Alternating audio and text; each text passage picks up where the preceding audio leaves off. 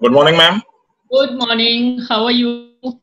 Uh, we are all fine, though we are just locked down as you are. But, but we thought that this is the best way that we should have the different facets of law known through, firstly from Mr. Geeta Luthra, then from you. There couldn't be a better way to make an entry for all different aspects of law. And the fact that you have made these screens, it looks that it will be a very fantastic session, and people were always willing to hear you. As the topic for today is, everybody on the platform knows, regarding law, the manner of compensation, as well as rehabilitation. Land has always been closer to the heart of everyone. Maybe it is a small time land holding or a big time person who is into this investment. And everybody whose land is being acquired gets jittery on that aspect, and then he has to contact a lawyer. Yeah. And if he has a lawyer like you, nothing to beat it. And today, when people will hear you on different aspects, what are the entire gamut of the land acquisition, how the land is acquired, how you can be rehabilitated, what is just and fair compensation, because land being acquired is on different levels by private, by NHI of late, and the latest judgment of the Indore development. Hearing from you would always be a pleasure. Ma'am, over to you. We can start off. We are at 11. Right. Thank you. Can everyone pin my video and mute themselves if that's possible? We have muted everybody. All right. All right. Good morning, everyone. Land acquisition is a subject which a lot of people find a little complicated, but in fact, it's one of the, once we know aspects of land acquisition, you'll find that it's actually a very simple subject. Now, what's most interesting is land.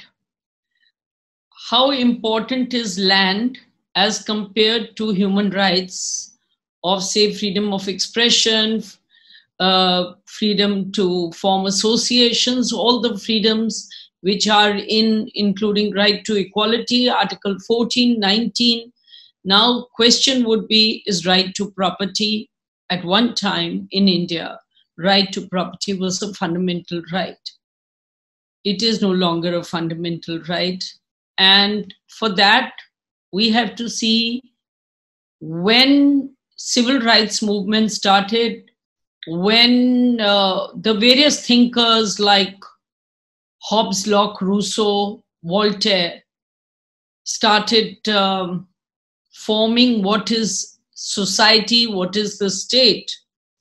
Insofar as Locke said, he said really it's basically to protect property that a state is formed. And Abraham Lincoln's quote is what I'd like to begin with.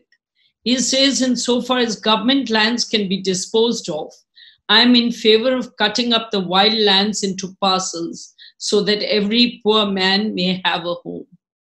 There's something which either Rousseau or Voltaire said, who says that, look, the first man who said this land is mine and the second man who believed him are the persons who are responsible for forming the state. In COVID times, we are coming to realize that neither land is ours and the environment is not just for us, it's for everyone. When the blood is in your veins, returns to the sea, and the earth in your bones returns to the ground, then you will remember that this land does not belong to you. It is you who belong to this land. John Locke. John Locke is considered to be one, as far as the United Kingdom is concerned, he's one of the greatest political thinkers. And as in United Kingdom, he, and in France, Rousseau and Voltaire, that shaped civil rights, that shaped what the modern state is. They said a theory of private property that justifies individual title on the basis of labor is actually what is property. Though the earth be common to all men, yet every man has a property in his own person. This nobody has any right to but himself. The labor of his body and the work of his hands, we may say, are properly his. Whoever then he removes out of the state that nature had provided and left it in, he hath mixed his labor with and joined to it something that is his own, and thereby makes it his property. It being by him removed from the common state nature placed it in, it hath by this labor something annexed to that excludes the common right of other men. So this is how we can say, this is mine and that is yours, and that is the state's. Now, the state has always had the right, which is called in the US eminent domain, an expression which we also have adopted over the years, or land acquisition as recognized in the UK and in India. So what is eminent domain to be exercised for, and how far should the state go in exercising eminent domain? If we need, and in today's day, we need infrastructure projects, we need dams, we need roads. Take the Delhi-Chandigarh highway, how much land would have been acquired for it? Take the Agra expressway, take the Agra-Lucknow expressway. How much land, how much rehabilitation, how much resettlement, how much we changed the lives of the farmers that were tilling that land. This right of eminent domain has to be exercised with balance. And the US in Article 5 says, no person shall be deprived of property without due process of law, nor shall private property be taken for public use without just compensation. In India also, the law has been similar. Our old act was an 1894 act. When the 2013 act, it had been in operation for just 119 years. Now, when the East India Company and Great Britain ruled over us, at that time, this old archaic Land Acquisition Act of 1894 served its purpose. But did it serve its purpose 50 or 70 years later? To my mind, not. And that's why we have the 2013 Act. 2013, when I would, on the conclusion part, I'll come to the amendments being proposed in 2014, which, as I will discuss later, have not been brought into law. And why was it required? The new act became necessary because you need to have fair processes. You need to give principles of natural justice a voice. You need to have an adequate compensation. Affected parties and their land ownership needs to be looked at. In Keshwanand Bharti, and after that, the 44th Amendment of the Constitution came into being in 1973 Supreme Court. The question was whether compulsory land acquisition would infringe right to property. Right to property was removed from the fundamental rights and it became part of Article 300A. So it went away from fundamental rights. Now, what were the grievances against the Land Acquisition 1894, which was sought to be redressed by the 2013 amendment. So one was just everything was public purpose. You name it and they gave it the name of public purpose. During, for example, the time when the chief minister was Mr. Saab Singh Verma, he felt that we needed to form some infrastructure for the villages. So even though there was a master plan in place, he envisaged what was a mini master plan for each village or each block of villages, so that there would be a school, there would be infrastructure, there would be playgrounds, there would be maybe medical facilities. That was struck down by the Supreme Court in Deepak Bhardwaj. I may discuss that later if we have time. Then adequacy of compensation. In India, as we know, compensation is a very vexed issue because sale deeds sometimes reflect even a 1/5 of the land price. If sale deeds are taken as the marker, then the land prices were so abysmally low that people were being deprived of their land at a pittance. And I'll give you one or two examples, including the one of land near Hyatt Regency, which was acquired as recently as in the 2000s. Then public purpose. Supreme Court discusses this in Munilal as well as in Aflatun. I think Aflatun's 1973 Supreme Court. Public purpose, planned development of Delhi, planned development of any city. That was a sufficient public purpose. You didn't even need to show public purpose, just this definition. If you needed it for slum dwellers, you called it public purpose. If you needed it for residential, you called it public purpose. If you needed it for sending up some commercial complex, you called it public purpose. So public purpose became this stick to beat the people with, by which land was acquired without there being as much justification and acquired under emergency clause. Now, one of the aspects was emergency clause being invoked so that Section 5A, which calls for hearing objections of people, that neither there is a public purpose and that their land should not be taken, was then dispensed with.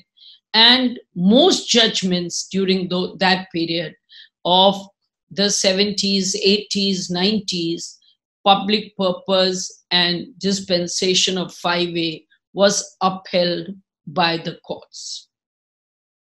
Now, in this background, there have been agitations in various parts of the country, but I'll discuss only 3, 4, because the idea is just to discuss compensation in some detail in this. Now, one of the most important judgments, and these judgments had social and political overtones. So the Narmada Bachao Andolan was basically to save people living along Narmada. And when I discuss this, and I discuss the 2013 Act, one of the important aspects is the right of tribals. Tribals live on the land. The land may belong to them, they may be using forest land, they use forest produce for their survival. The moment such lands are acquired, these persons become without a livelihood. These persons become roofless. Suppose they own the land. Even then, even if they get some amount of money, that money in their hands is frittered away, and then you have jobless people who've given into alcohol sometimes because they've suddenly got cash monies. And also people who who lived in communities. In those communities, they had their family, they had their infrastructure. You couldn't even sell out of the tribal land. But the moment you had land acquisition, all that went. Now, Narmada, actually, there were huge protests. This was envisaged by Nehru so that people of Gujarat, Madhya Pradesh, Maharashtra, people along Narmada River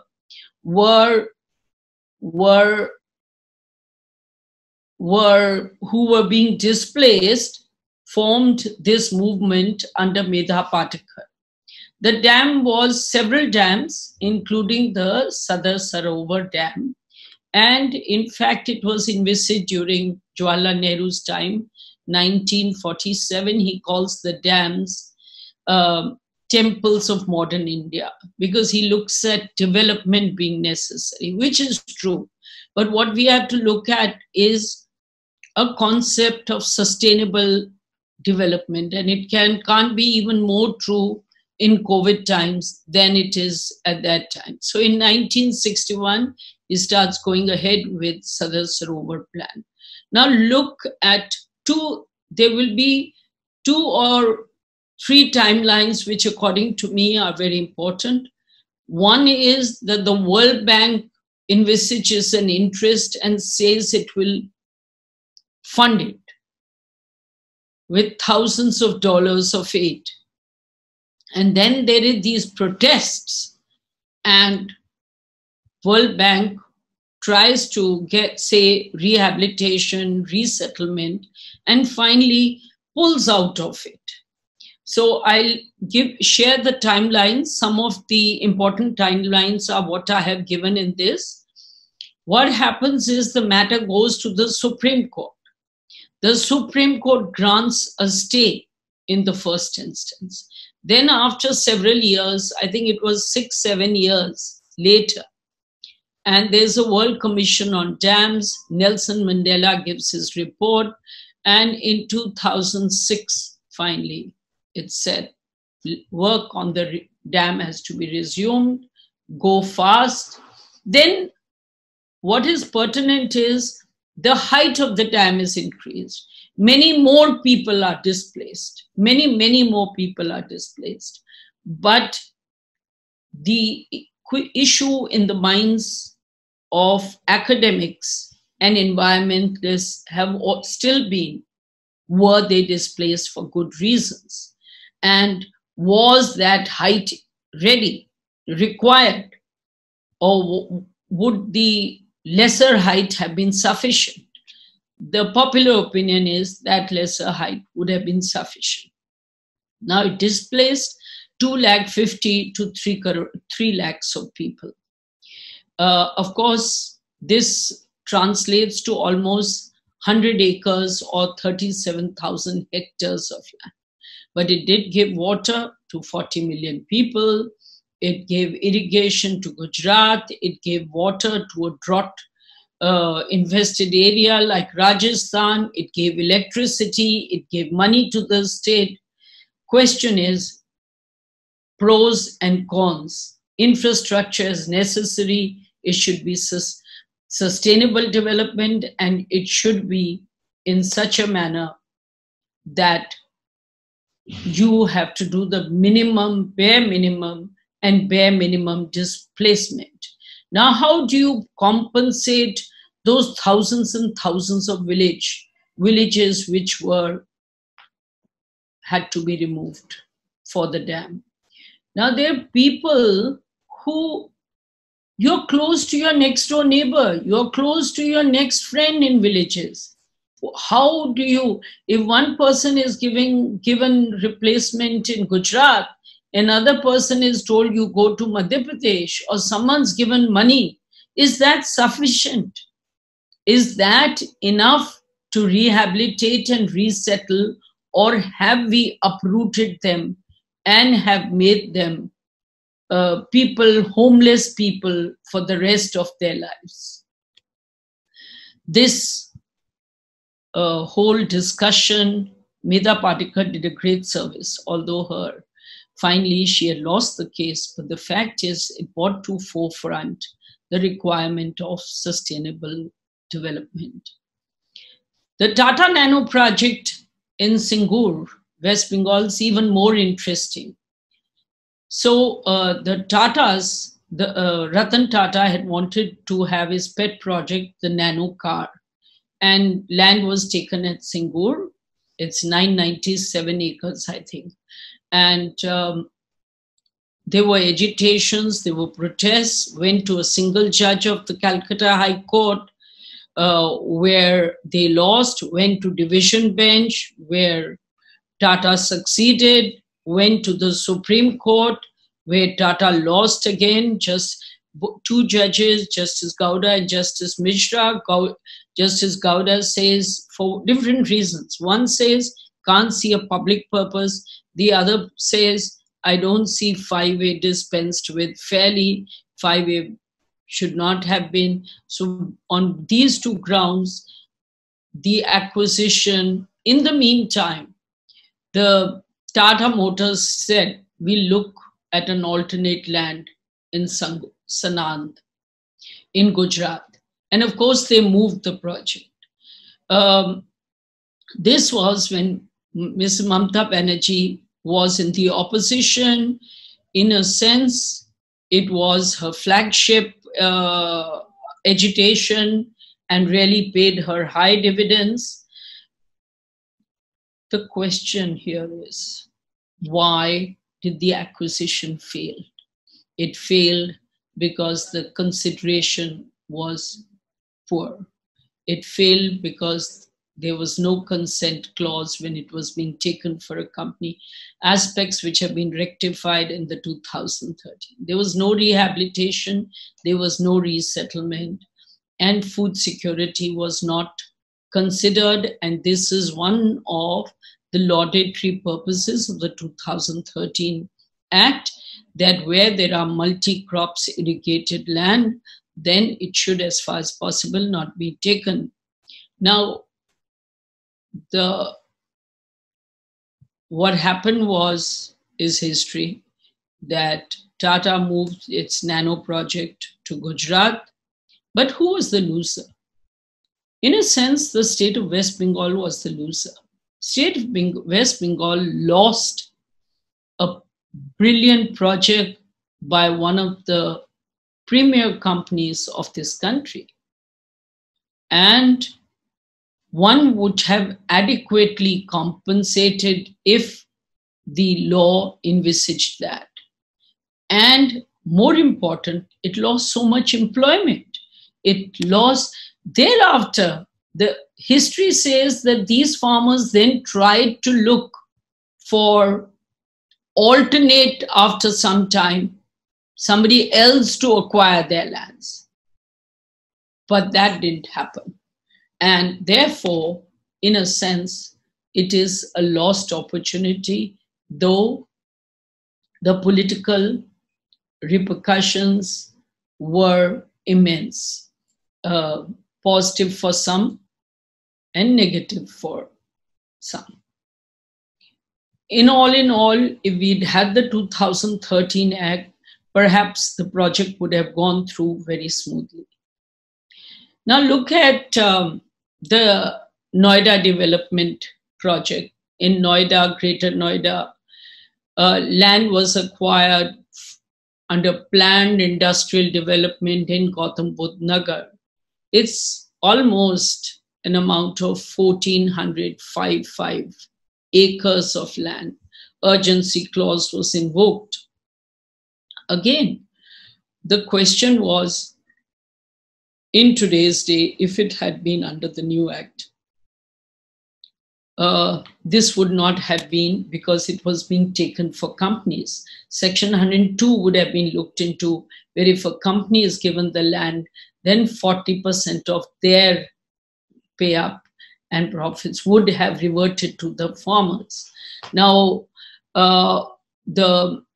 several of the writ petitions, since very many villages were acquired, in first instance, Supreme Court upheld with regard to several villages. Then there were other villages like Sabari, where the acquisition was quashed. In the meantime, the investors and builders had already gone ahead with home buyers. So there were home buyers whose stakes were there, small home buyers. There were farmers who were agitating. There were the builders, investors who had put in a lot of money, whose projects were quashed, some of them. And urgency clause was clearly not fairly invoked, which was being done as a standard. What happened was that the Supreme Court upheld most by saying that enhanced compensation, in the last one, enhanced compensation of 64.7% to 1,400 per square yard. So that the farmers became happy, but the investors did lose out, the home buyers did lose out, and Greater Noida and Noida authorities have not kept this in mind, which has, to my mind, not been worked very fairly by the state authorities, but that is part of an ongoing issue, and therefore nothing finally can be said on this. The South Korea tried to, there was a project implementation requiring 2,900 acres. POSCO company was to take it over, but the question was, there was opposition by people. The NC Saxena committee said that Forest Rights Act not taken into account, and ultimately POSCO project moves out of India. Do we want these projects to go away if they are indeed for the interest of the people? We don't want them to go away, but we also want to look that they don't impact. And that's why now assessment of a social, an attempt in order to have an assessment of the entire situation. Where should the land be acquired? How should be acquired? How do we address the grievances of the people? How do we provide them safeguards? How do we provide them settlement? How do we compensate them enough? How do we ensure that the urgency clause is not abused?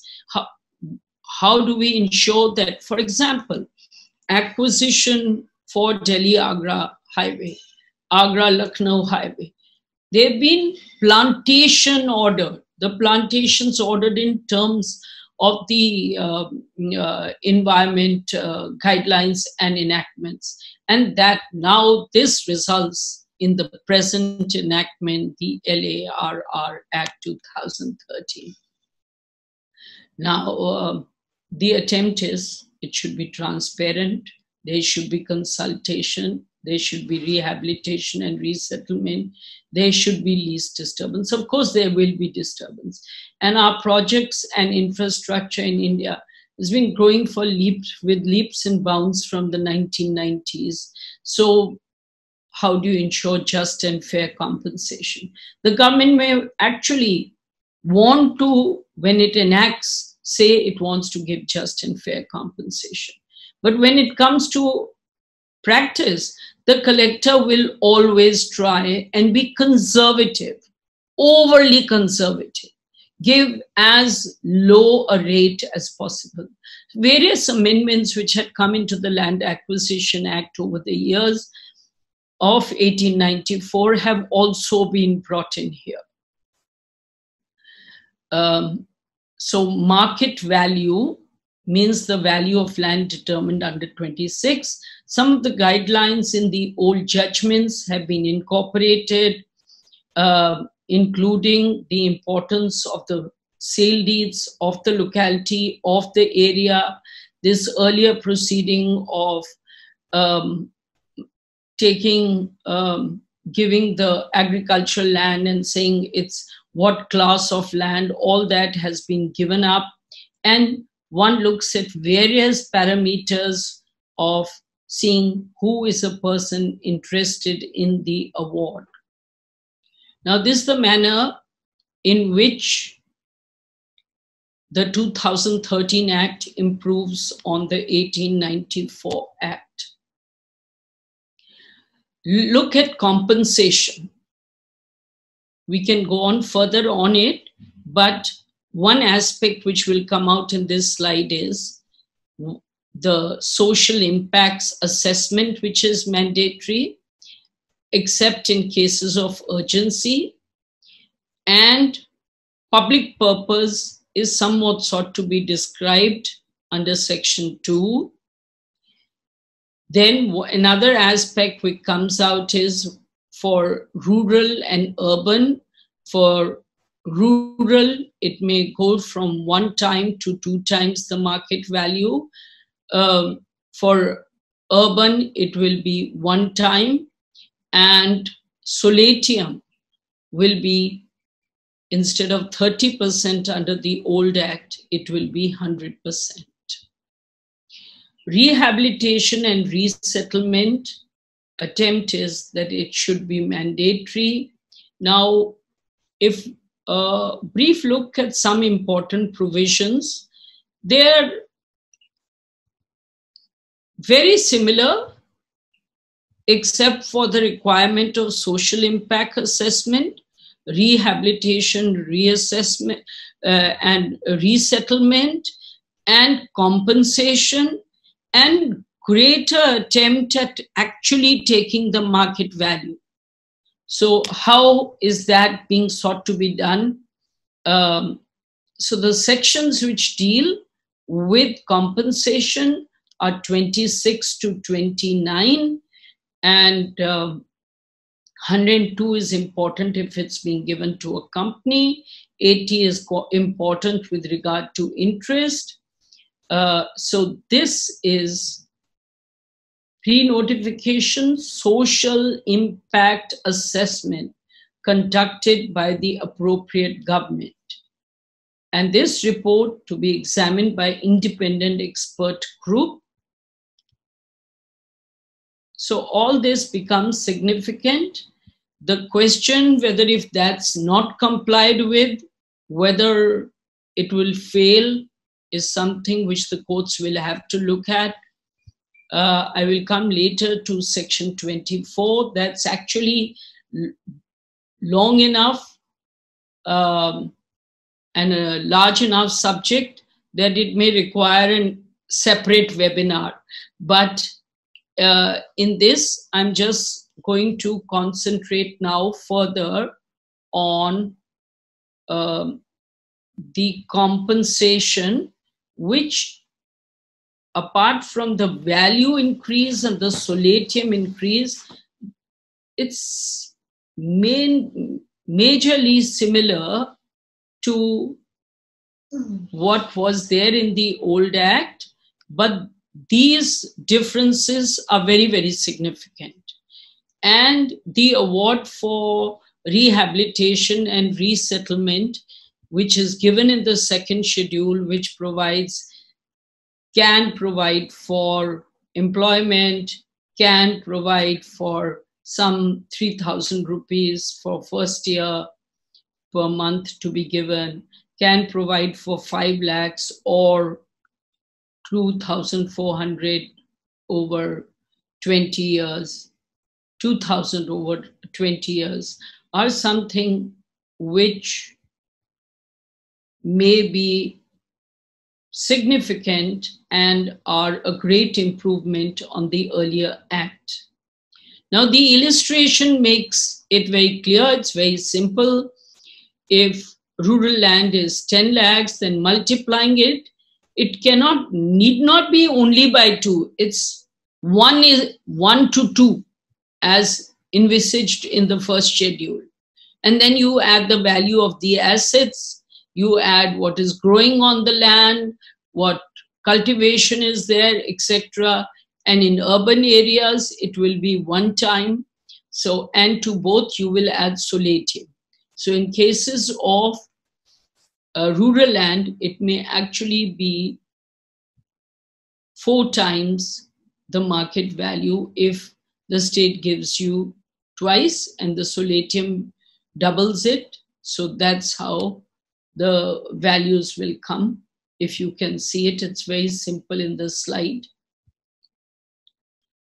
Now, these are the various enactments. Section 26.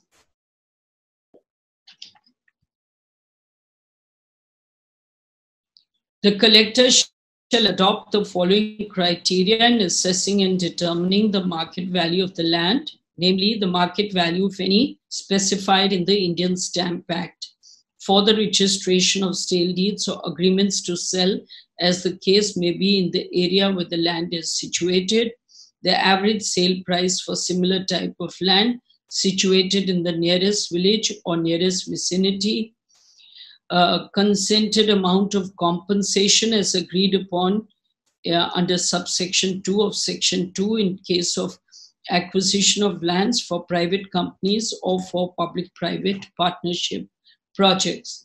Now, very interesting, Supreme Court had ruled in various ways, including in 1999 Supreme Court, that if two villages are near each other, I think it was the case of Mahipalpur and Rangpuri, then you can't just say that because they are joining, the rate should be the same. Subsequent various High Court judgments justified that if there are two adjoining villages, for example, Jasola and Bhapur. Now, if you look at Delhi, Jasola and Bhapur means New Friends Colony and areas next to that, both of which are extremely expensive rates now. But at that, initially, they were looked at by the collector as being very, very different. So the High Court, Delhi High Court Division Bench in RFA determined to the contrary. There are many, many judgments of many villages which have looked at this. Now, one of the other aspects which will be looked at is section 28, market value after 26, damage in inspection, damage in acquisition. And if people are being made to change their residence or place of business, that'll be looked at. It's interesting in the US, for example, they would look at the fact, so suppose your house is worth 10,000 where it's located at market value, but the Olympics are coming there. Then they'll look because of Olympics, it's going to be 50,000 or 5 lakhs. And that aspect's also looked at, which isn't in India. But most countries look at market value because their market value, there are no hidden figures. So if this is the value, there won't be a cash component. And therefore, most of them are compensating or are looking at market value that rural and 1:2 ratio is not there in most other countries. Now, determination of value of things attached to land, these would obviously be looked at, these additions, but additions which are made after the initial notification under 11, which is the old 4, would not be looked at. Now, 30 is laudatory, this solatium. Solatium is your emotional loss, your compensation, your hardship, your unhappiness at the acquisition.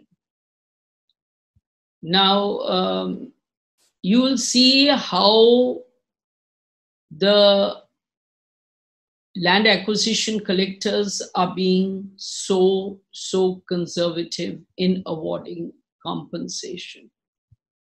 So, district judge, in this case of Konkan Railways, awards 4 rupees enhanced. Collector gives 4 rupees. District judge enhances to 192. High Court reduces it, giving 85% deduction. Supreme Court says 85% deductions not good, not fair. It's for laying a railway line and reduces the deduction by 20%. So you'll see several examples of this. one of the criteria, most important criteria, has been sale deeds in the past, and they continue now to be virtually to be incorporated and brought in statutory under Section 26. So you look 3 years before the sale deeds of up to 3 years ago, and what if you don't find sale deeds of that village or that exact locality? Then you look at nearby sale deeds. Now, 3 examples of Punjab in Haryana High Court: enhancement to 271%, enhancement to 444%, enhancement to 552%. This just shows that despite the objective of the Act, despite the laudatory purpose of the enactment, compensations being awarded by the collector still are abysmally low. And then you come with the criteria, you show circle rates, you show Stamp Act rates, you show for 3 years, half of the highest sale deeds, you look at their mean. So it's been sought to be categorized such that the room for discretion, the room for arbitrariness is reduced. In this Krishna Kumari Uppal, it's a judgment, in fact, by Justice Sikri when he was in the Delhi High Court. I was one of the counsels. I've done several cases on land acquisition because for tons of years, I was senior standing counsel for the land building department of Delhi government and in the Supreme Court. So in Krishna Kumari Uppal, the land just next to Hyatt Regency was sought to be acquired for the Bhikaji Kama Center. And guess what was the rate? I think it was 2004. It was 47 rupees a square yard that was awarded by the collector. The Delhi High Court thought it was very unfair, and the amount finally which the court managed to cajole the state to come up to was 11,500 per square yard. So from 47 to 11,500, I know how many fold increase that is. Landowners submitted, sale deeds were not, landowners failed to submit side plan. So sale deeds, certified copies of sale deeds, earlier they would say it's necessary to produce either the seller or the buyer, but over the years in the old Act, the court started accepting certified copies unless there was something questionable about them. So this in the rehabilitation and resettlement package, which is the 3rd schedule, these are the 6 possibilities: subsistence allowance, jobs if created. There's a judgment on jobs where the court has said that it's not mandatory to give jobs. I think it's NIDA. I'll just refer to it in a minute. And 5 lakhs for family or 2,000 with inflation. Plus, if house is lost in rural area, Indira Awas Yojana. If lost in urban area, plinth area shall be provided. Transportation, resettlement. This is, again, much to be appreciated in this Act. Then there's social impact assessment. So you can see what it is. The urgency clause. The urgency clause is 40, is similar to 17.1 and 4. 17.1 and 4 was abused in the past, so they've tried to cabin crib and confine the urgency clause. And this is good because this gives room for hearing objections by those who are aggrieved and who are interested and who are adversely affected. The whole purpose of an urgency clause would be lost if everything was urgent. Then you won't, something which is an exception cannot become a rule, and that's what is important. This judgment of Deepak Bhardwaj I just discussed. In Praveen Jain also, there was a quashing of the urgency clause where 200 acres of land in village Palaswa, Jahangirpuri was sought to be acquired. Now, the unfortunate thing about this is that you cannot keep, even with urgency clause, something remain pending in the court for 16 years. That's too long. And then the court quashes it on non-application of mind. The fact is that in Delhi, I was counsel in both these cases. Now, this, why are we going back? Sorry.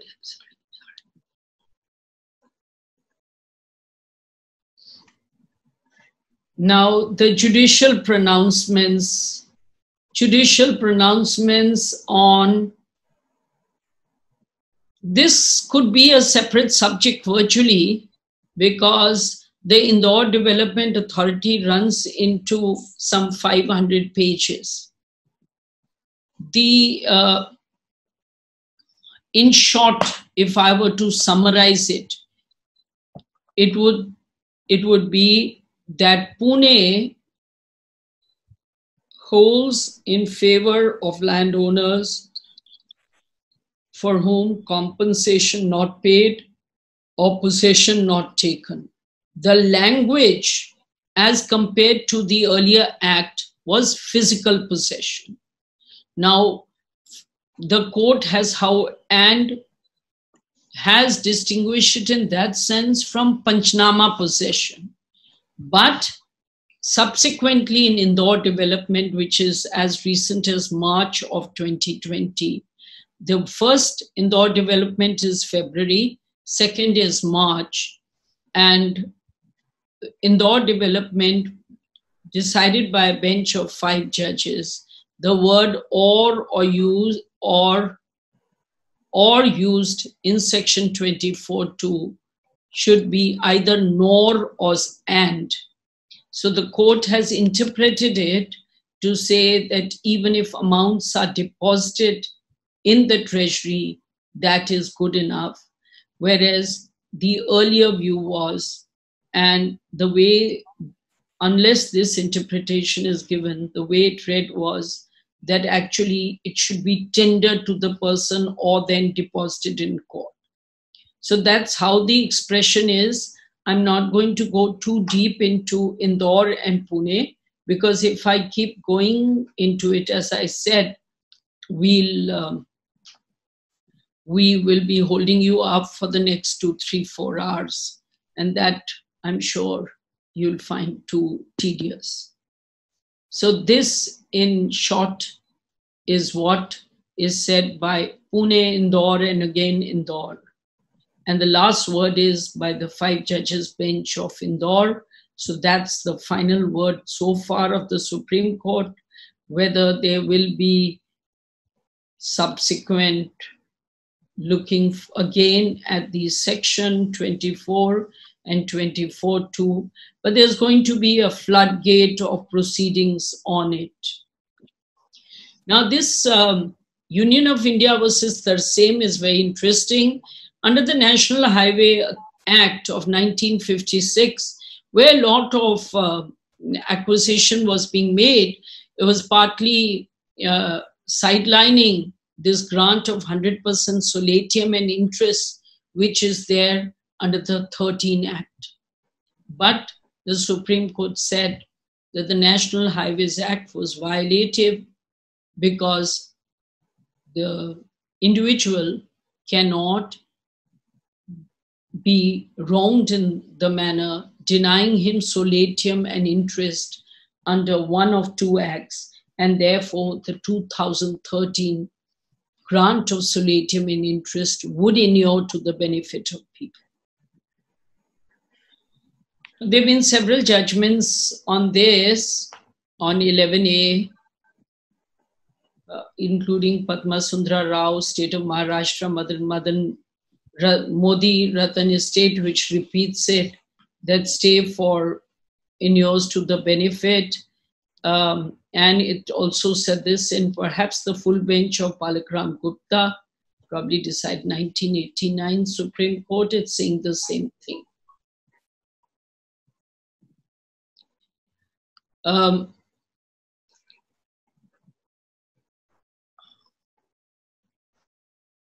Private land of citizens without granting any compensation has been repeatedly held to be violative of Article 14 and 300A.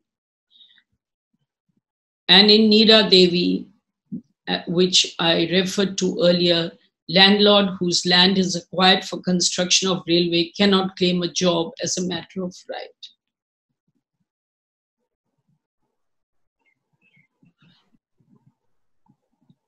So 50,000 acres of land in village Chhatarpur. Actually, it is in 13 South Delhi villages. And this became subject matter of so many proceedings, including Balakram Gupta 1, Balakram Gupta 2, Balakram Gupta, subsequently Delhi administration versus Gurdeep Singh Uban 1, Gurdeep Singh Uban 2. I was the counsel in some of these matters, the Gurdeep Singh Uban and the others. Now,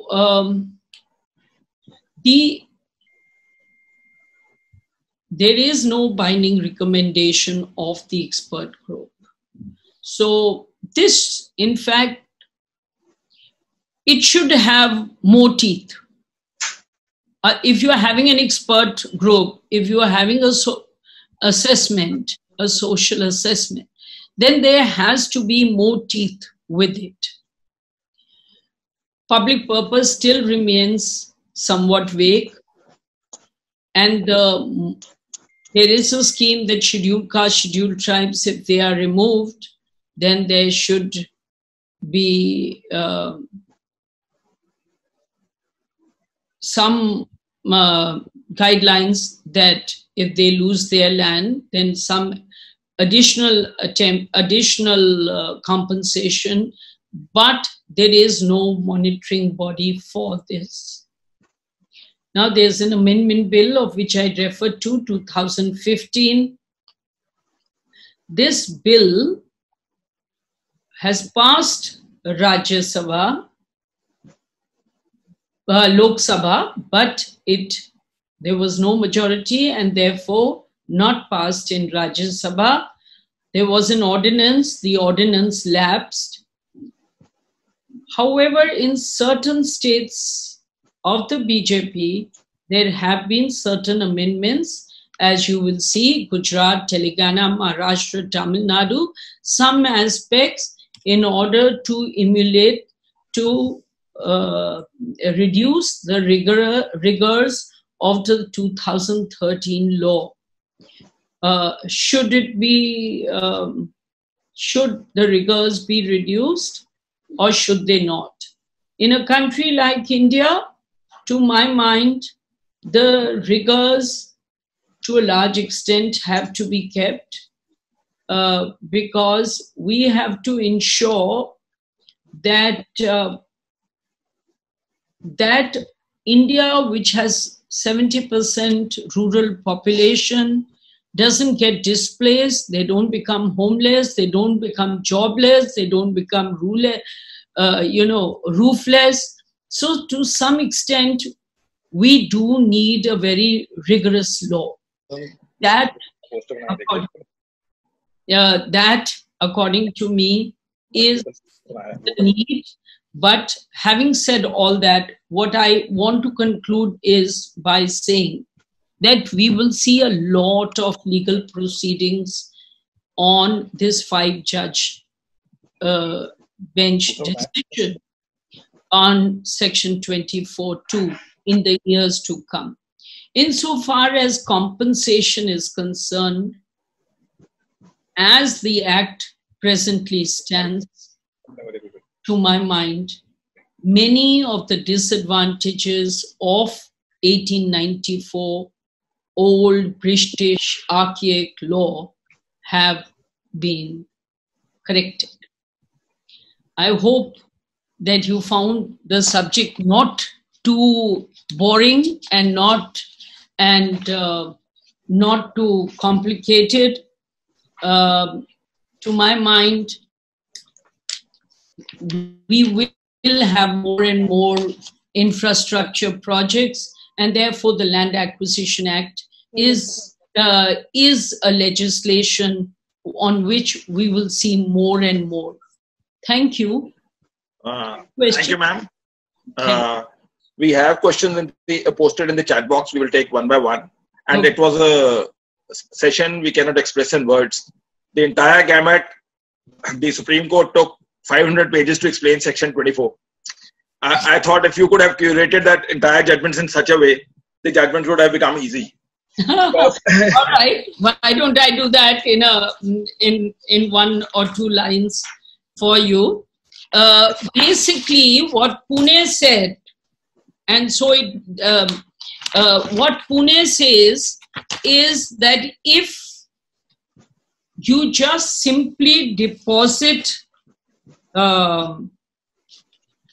money in the treasury, or a portion of the major portion of the money in a treasury, that's not good enough. You have to tender it, or you have to deposit it in court, either under 18 or 31. But what, just let me just take that out. But what Indore number 1 and Indore number 2 say are this. So Indore number 1 first says, I'll read para 16 of Indore. The Act of 2013 does not envisage the consequence of lapse of acquisition or non-deposit of compensation in court, and neither was it so provided in 31 of the Act of 1894. The provision of 24 thus does not contemplate deposit of amount in court, in our opinion. So the whole thing was, the argument in Pune was, if it's to inure to that person, you have to actually tender it to him. You're depositing it in treasury is not enough. Second, even if you tender it to him, he refuses, then you have to deposit it in court.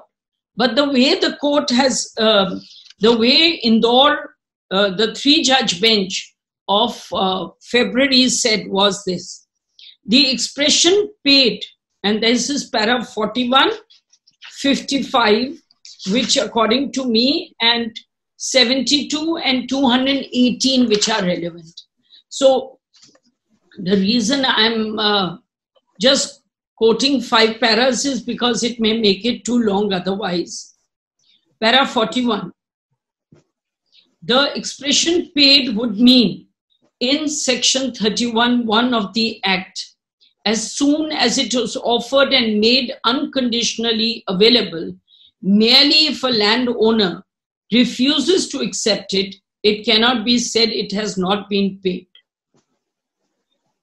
Para 55 says, in the instant case, when we give the plain, natural and grammatical meaning to the word paid, tendered, which has been used in contradistinction to the words deposited in court, it is clear that tendering payment would not include deposit in court, in that it is only when payment is refused that the same is deposited in court. Obligation to pay is over. So the court says, you've done this, that's over. Whereas Pune said, no, the obligation does not get over. It also says Pune is per incurium, and the court goes on to say, para 72, deposit in treasury is stipulated under the rules made with reference to a constitutional provision as sorry,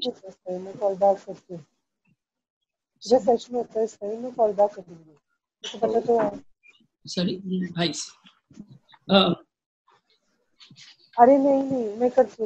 55 of the 1894 Act. So what happens is, sometimes in the treasury there is a recurring account, say of a development authority.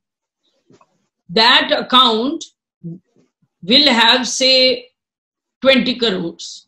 Now that 20 crores can't be used by, say, 20,000 people. But anyone who wants to use it, they can move applications and get it. Now the question is that enough, or should they have a earmarked amount even in the treasury for that person? Now that's something which has been left a little vague, because the court says as long as they've given amount in the treasury, it's enough. Sorry. So the way that they have interpreted it is that if the land is acquired 10 years ago, compensation is, no compensation given is not enough for under the new act. According to this interpretation, no compensation either tendered or deposited in treasury is what is considered. So therefore, the expression used in 24(2) in its amendment, the word or has been interpreted to be nor and. So I'll just show that.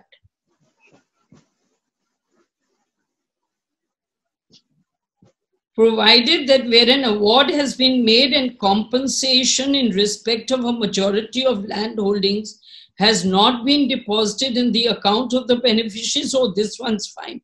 Now 2, notwithstanding anything contained in subsection 1, in case of land acquisition proceedings, and I'm reading 24(2), initiated under the Land Acquisition Act, where an award under the said Section 11 has been made 5 years or more prior to the commencement of this act, but the physical possession of the land has not been taken or compensation has not been paid. The court has interpreted or as nor and or and compensation. So it wants possession and compensation, and it says, so it uses the word and says both things have not been done. So the court then interprets that possession taken equivalent to section 16 of the old act. The moment possession is taken, you have no right. You are only entitled to compensation. So the way Indore 5-judge bench has interpreted it is different from Pune, where it says that if possession's taken, that's the end of the matter. And it also treats the compensation part as if compensation has been tendered into the government treasury, that itself is also compliance. So this is both aspects the court has interpreted in a manner to uphold the acquisition under the 1894 Act. So there will be a very narrow window of those persons left who will be able to utilize 24(2) to say that proceedings have to start afresh, or you have to pay according to the market value under the new act.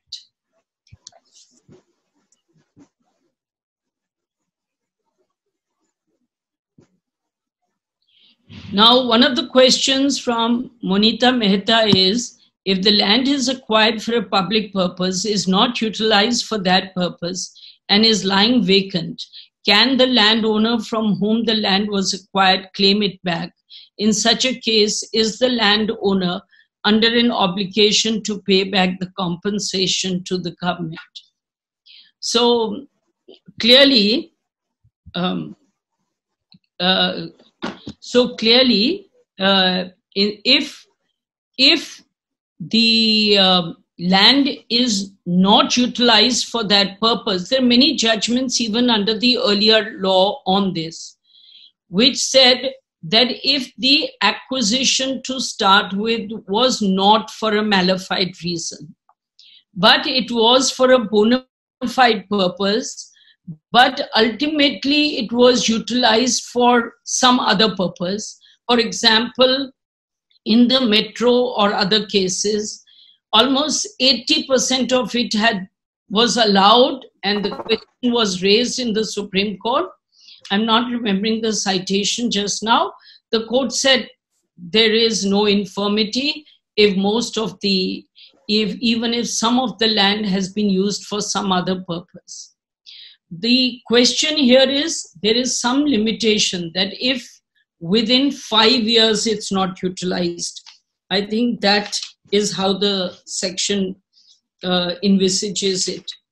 And that's how it comes. What is the other question now? What happens if possession has been taken, but admittedly the compensation has not been paid through any method? Would the acquisition lapse still notwithstanding?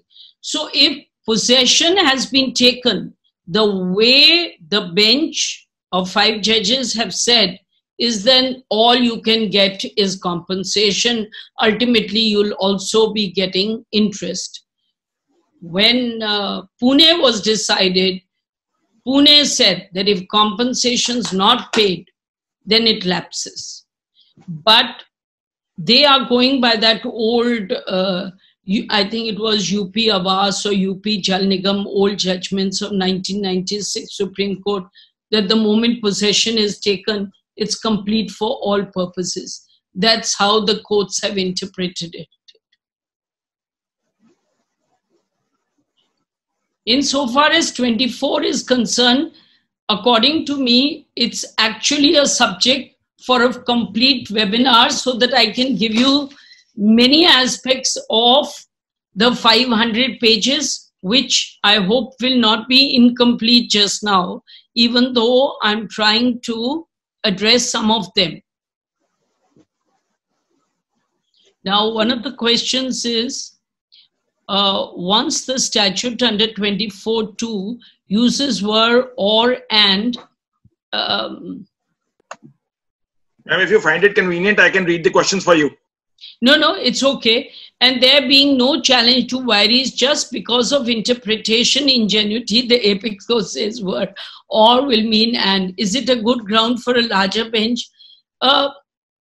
You see, at the moment, the Supreme Court doesn't look to be in the mood for a larger bench because they've just decided it on 4th March. I think time will tell. To my mind, the plain reading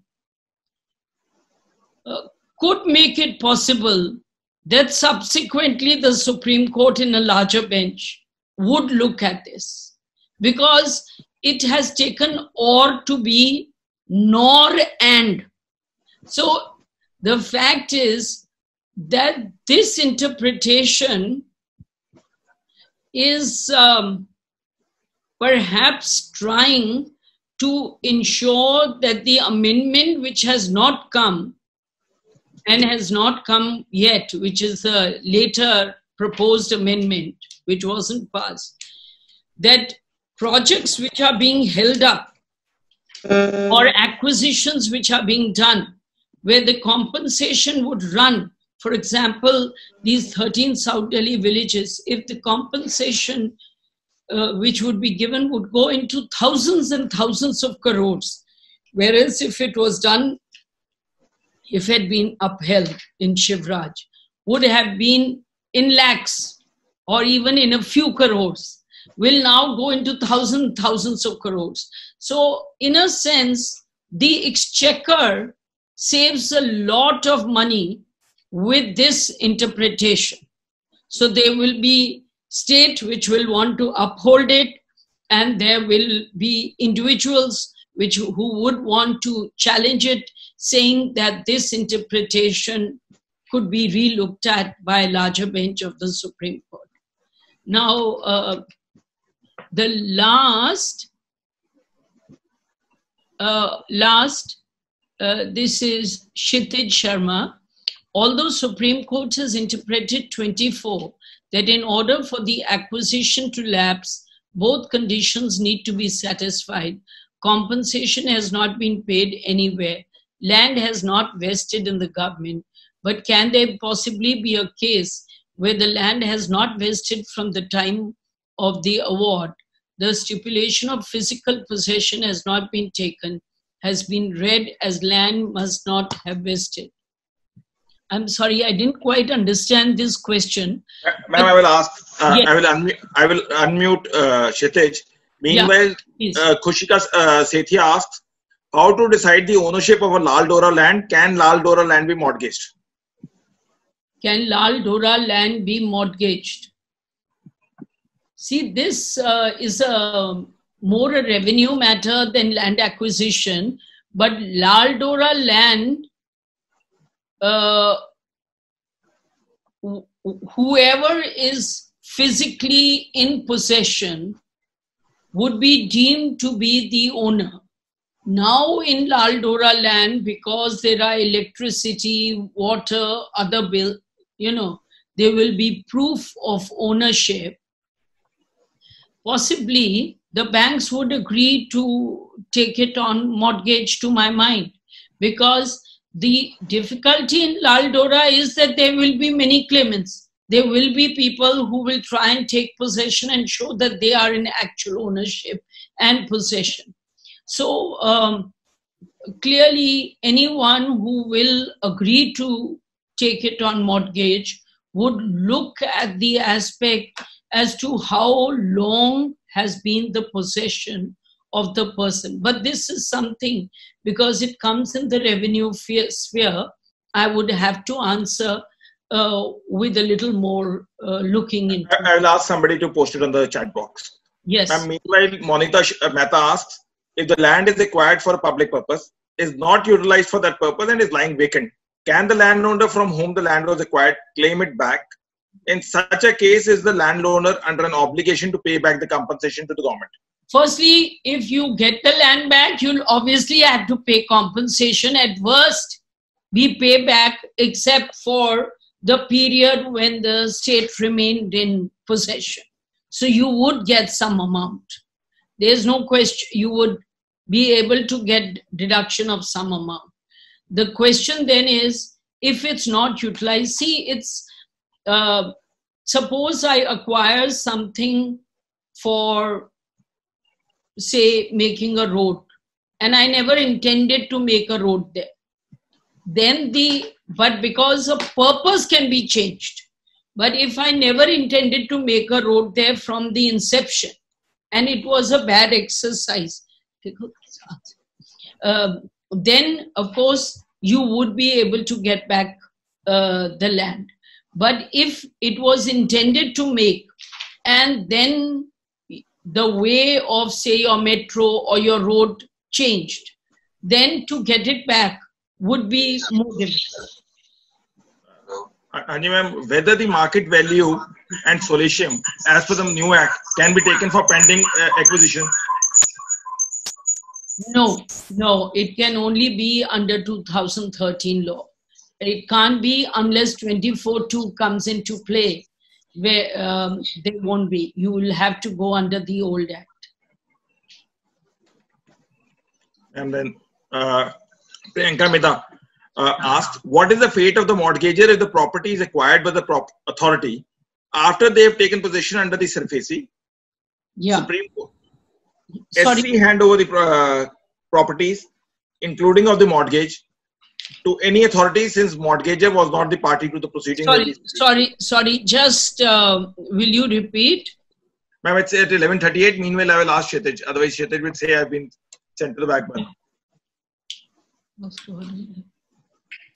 Kshitij? Yes, sir. A very good morning to you, ma'am. Thank you so much for such an informative lecture. I totally agree with you that the judgment clearly needs a separate webinar. However, only if you choose to answer it only for the sake of brevity, if possible. The section was very clear in terms of using the word or, which you already shared, but now it has been interpreted to mean as nor, either nor or and. That means both the conditions need to coexist, and only then would the acquisition lapse. Now, what I was wondering, that when the Act came into being in 2014, and the Act itself says that whatever was initiated 5 years back, right? If in that case the physical possession has not been taken, then it would lapse. Now, obviously, when you do land acquisition matters, you do understand that they always, even before the award, they always make a panchnama. They always make the entry of the government as being the owner. So once the land has vested, there'll obviously be never any case law in real sense where it would actually lapse, because that condition possibly can never be met after 5 years. You're absolutely right. You're absolutely right, which is why all those later judgments kept coming, yes, saying Panchnama is not good enough. Right, that's true. And which is why the expression used in the 13 Act is physical possession. Physical possession, yes. So that is correct. But the Supreme Court in this judgment of Indore interprets physical possession as including Panchnama and says others will be trespassing. It's actually not. I mean, I was wondering what probably a factual scenario would be where it would actually lapse, because there will be probably no case where there is no Panchnama. There will be Panchnamas in all of them. So anyway, but thank you, ma'am. You're right. I mean, you are right. I hope at some point the court feels this needs to be relooked. But this is how it is. We can go over I was telling Mr. Chatra this when we were starting. He said, no, talk on compensation. I said, I can actually talk on Indore and Pune as a full webinar. Yes, it can be talked. It absolutely can. Yeah. Ma'am, so grateful. In fact, ma'am, it is all because of you that we have been able to have the entire this thing in a 45-50 minutes. Yes. The judgments, even if we start reading, simplicity reading itself, any judgment takes hours and hours. It's you and your entire team who have created that PPT. The PPTs are wonderful. The messages on my mobile are continuing to pour in. The messages on the chat are also showing that the PPT should be shared, because they all feel that this is the best way. Whenever there is any trouble, they can just go through your PPT and it will be very good for them. Ma'am, Amar Vivek asks, once the statute under section 24(2) of the Act of 2013 uses word or, and the Supreme Court in Indore case says it means and, there being no challenge to the same. What is your take to that? I've just answered Kshitij on that. I mean, the fact is that a lot of colleagues, in fact, argued the matter. I was also to go and argue, but the fact is we were really saying the same thing. All of us were saying the same thing, that the language seems so clear, and that Pune and Indore, which followed Pune, could not have differed from Pune. In that sense, Indore could perhaps have been said to be per incurium. They should have referred it to a larger bench if they weren't agreeing. But on the other hand, Pune has been held to be per incurium. So ultimately, we are lawyers. Till the next judgment comes along, we are bound by the five-bench judgment. That's all that I can say for the moment.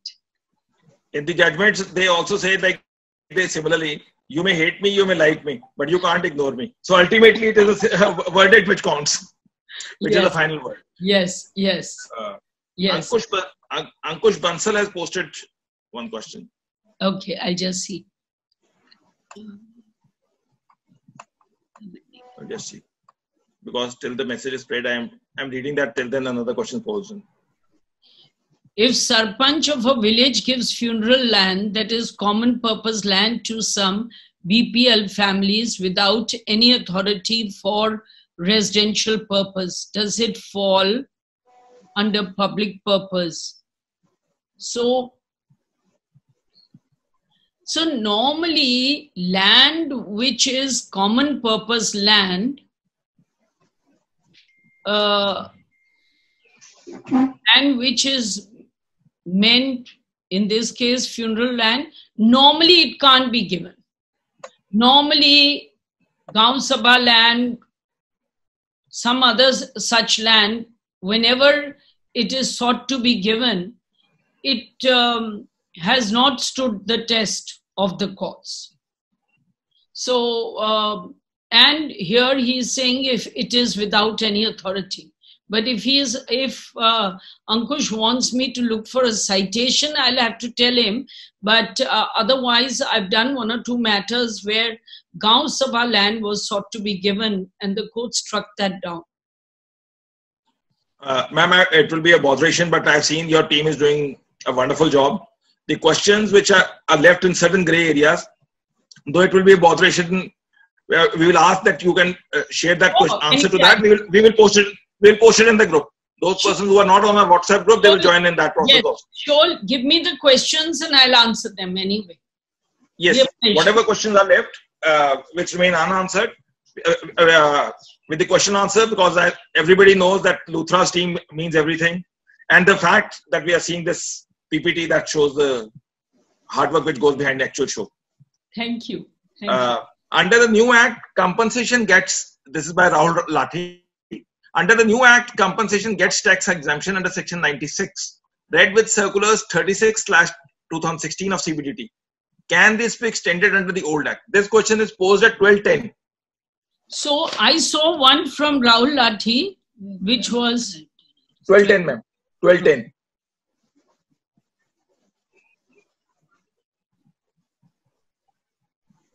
I'm not getting that. 12:10. I got something at 11:57 from him.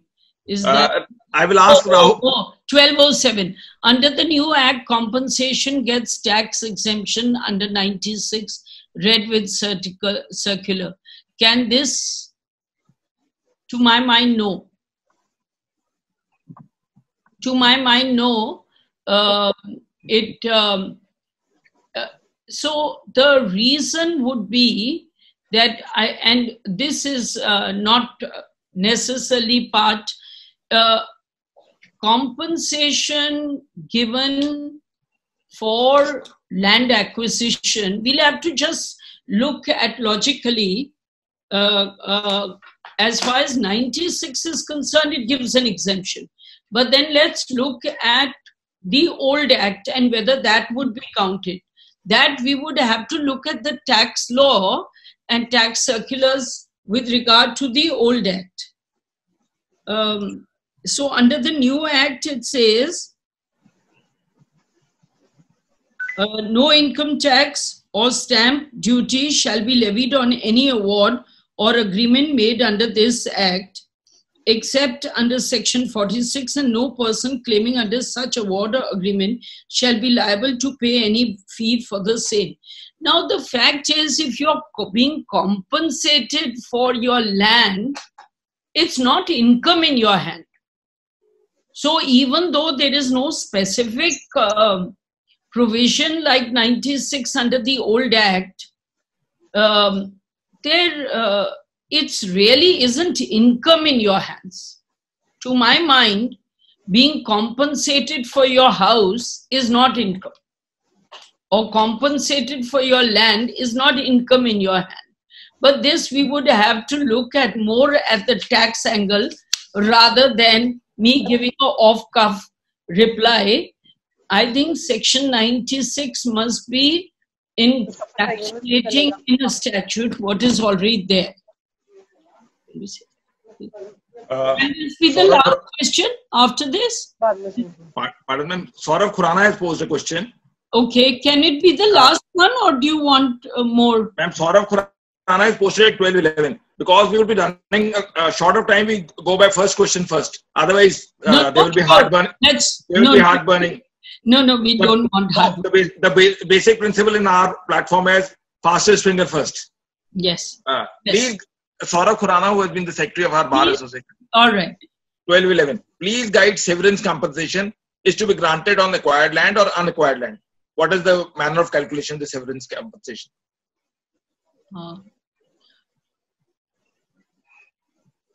Hello. So to my mind, severance compensation, I'll take out the provision, just take out the provision for severance. So according to me, it should be on the unacquired portion of the land. So because they give you a right that if you really want it to be acquired, then you have that right also. For example, if you have a property of 200 square yards and 100 square yards, say 50 square yards is being acquired, then the option in law will be that the balance, either you want it to be acquired or you get. So thirdly will be the damage under section 28. The damage, if any, sustained by the person interested at the time the collector takes possession of the land by reasons of severance of such land from the other land. To my mind, the fact that you will no longer enjoy your entire property to the same manner, so you would get severance, to my mind, for the as a compensation for the balance land, but I would have to look at it. But according to me, it would be for the balance, so that if you're taking away 40 square yards and you're left with 160, then that 160 would require compensation, or you can move the collector saying, please acquire all 200. Maheshdeep wants your opinion. The amount had been deposited in treasury, but had never approached to take it. What is the remedy after the Indore development? Meaning, thereby he has accepted the acquisition. He has no choice, but he says what to go about it. How does he take that money? So I think you can. They can go to the collector. They would be able to go even to the judge, the reference court. You can go in writ proceedings. To my mind, this would be the least of the problems, because they would be more than happy that you take the money. So the first and foremost would be the collector. So you could move the collector and ask, because then you have to give indemnity bonds and all that. So the first foremost, you would go to the collector and ask that you want the money. Second, if you don't succeed with the collector, you could go to the reference court. It can be whether you move for enhancement under 18 or under 31 or you haven't moved also, because you may want it with enhancement. The third would be by filing writ proceedings. So the first and foremost is the collector. Hello. Yes. Ma'am. Anurag Jain says, please throw some light on judicial view about the proviso of 24(2). So far, it talks about the payment of compensation as per the compensation,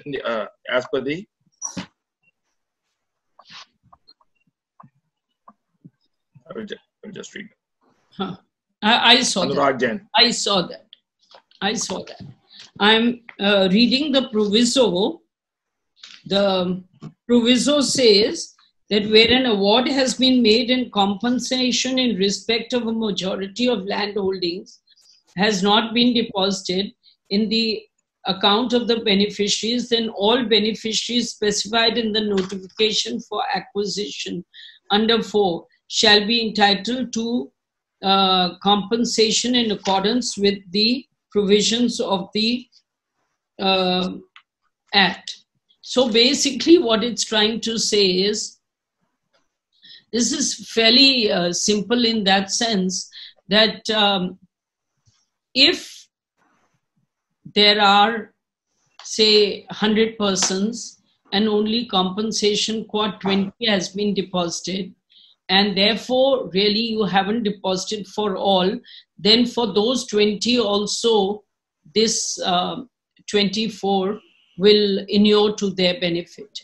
So those 20 will also be able to take the benefit of the enactment.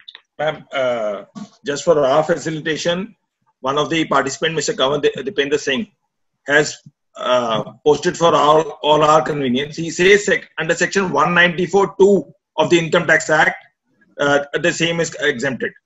Yes. Question which was posed. Okay. Yes, that's what I would have thought, but I said it'll be under the Income Tax Act, so I'm not 100% certain. But you know, it's not income in your hands. So I'm grateful to him. Thank you. So that is the good part on this group, is that people do help PAN. They participate PAN India. They also participate positively also. If they have certain inputs, they give the judgments, etc. Thank you. Thank you. I'm just seeing if any other question is left.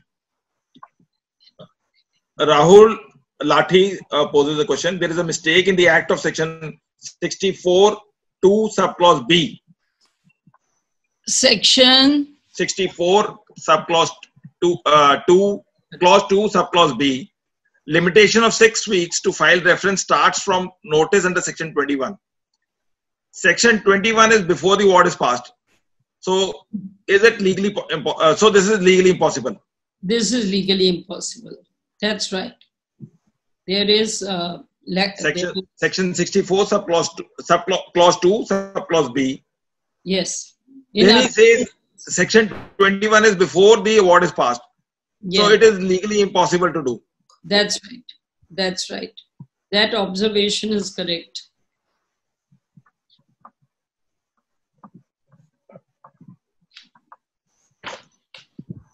So, again, another. We are through, ma'am. All right. One of the thank you for the wonderful session.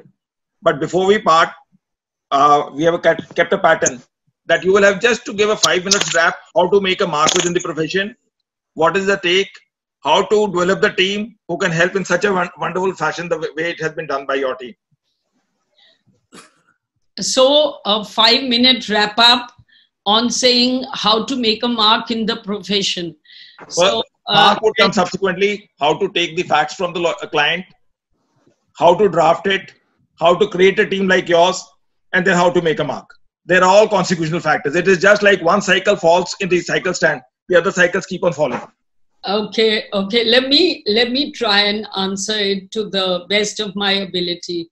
So the first thing is, to my mind, for a younger lawyer, is an element of patience. What happens is that over the years, you will see clients who will waffle, clients who will not tell you the entire truth, clients who will tell you only that part of the truth which they want you to hear and the answer that they want to receive. And this is an attempt by them to make you not be able to think for yourself and think through their lens. So, you know, a client who really wants, for example, that he wants a particular relief, he will ask or tell you only that part of the picture which makes him hear that, yes, this is the relief you'll get. But to give a client relief, the first most important aspect is that you have to know the pros and cons. So one aspect is somehow to give that patience, give that assurance that first they have to share the entire facts with you. Then give you a chance to assimilate those facts. There will be cases where your knowledge of law There will be cases where your knowledge of law will be sufficient for you to give him an off-the-cuff answer. To my mind, it's better always, if you're not fully sure of your answer, to revert to the client and call him for the second meeting when you give him your view. Second, how do you establish, I think, motivation? How do you establish good colleagues, good associates? First, most important, respect them. People love to be appreciated. People love to be respected. And they deserve that respect when they work so hard. A lot of my colleagues, I may get tired at 11 or 12. And you have to lead by example. So you can't just say, I'm going off every day and think that they'll only do the work. You have to be participative in their effort. Second, you have to lead by example. So you have to work very hard and encourage,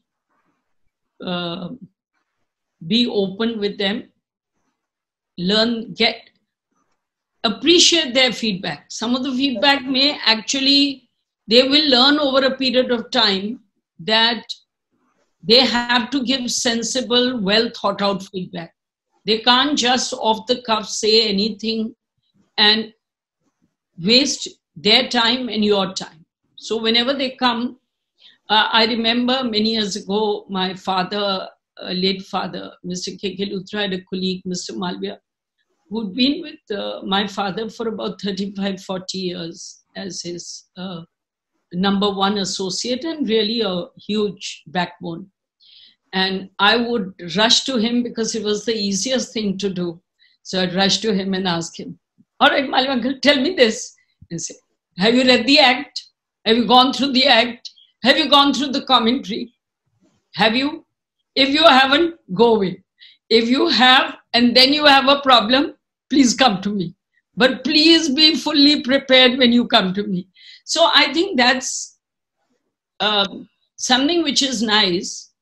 It's all very well to do research online and all that, but sometime to read the Parent Act. And I saw this very early on.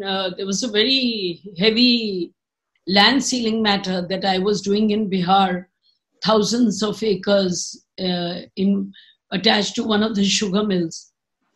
And Mr. Bhushan, Shanti Bhushan came for the with me for the leading the arguments on the last day.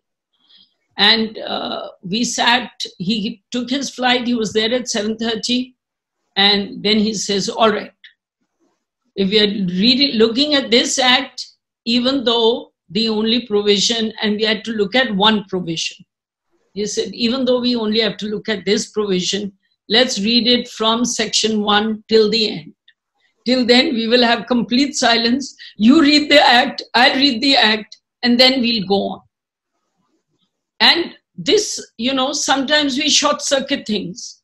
We look at one section, which is important for us, and we forget looking at the act as a wholesome act. So some of these things which you learn to do, sometimes you can't really do them. Because maybe shortage of time.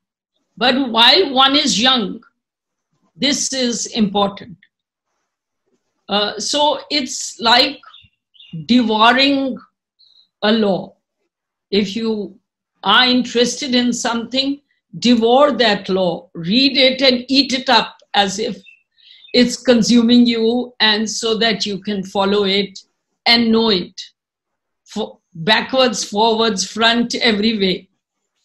And that is when you can develop nuances and new arguments. That's how I feel about this. This question more specifically we had asked because they say that the law students and law interns who come from Luthra's firm are the best seedlings which grow into actually good plants and trees. So they wanted to learn what is the nuances for that.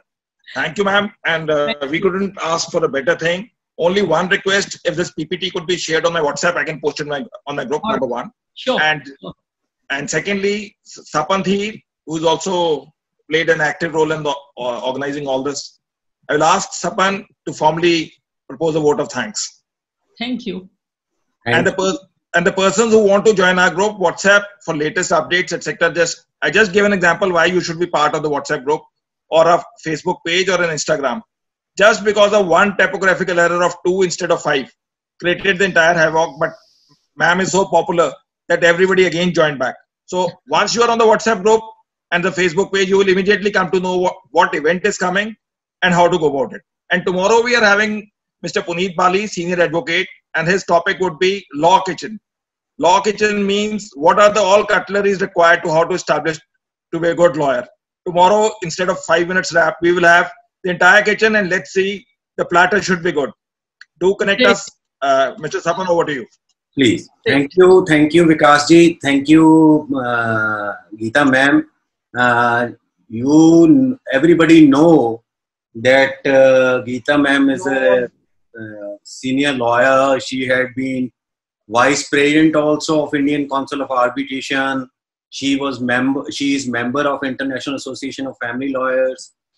And Ma'am Luthra is known for her work, legal work, and because she has appeared as a senior counsel in several matters on all facets of law, landmark, whether it is criminal, constitutional, arbitration, human rights. And I know that I have gone through your some time of your seminars also, where you have spoken as a speaker also on international level and on various issues, criminal justice system, etc., arbitration. There's much more to it. And I must thank you, ma'am, for today's session, that you have elaboratedly enlightened us for this land acquisition cases and the law about it.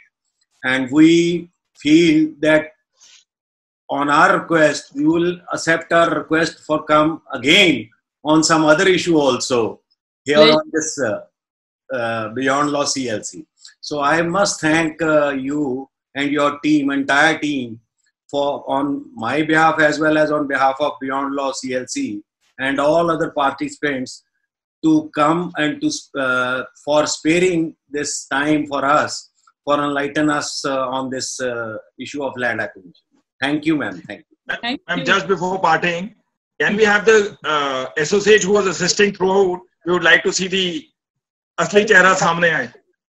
So, Varun Diwan has been assisting, Pratik Yadav has been assisting. In fact, he's from Chandigarh, he studied in Chandigarh, his schooling. And my daughter Shivani has been doing it. So, somebody who is sitting adjacent to you, rest of the persons we have come to know, but the person who is sitting next to you, we would like that person to come. This is Shivani. She's my daughter, and she.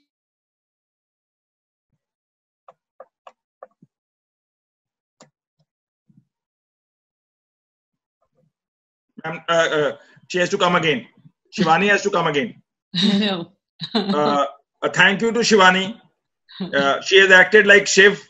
Help us to come out of all the troubles which were there. Thank you. Whatever glitches it could have come, she has resolved it. Thank you, Shivani. And thank you, ma'am. Thank you. Okay. And tomorrow we have also a session in the evening by Mr. Pushpinder Kaurav, the Advocate General Madhya Pradesh, as well as Tanveer Ahmed. They will speak on the murder trials. Thank you.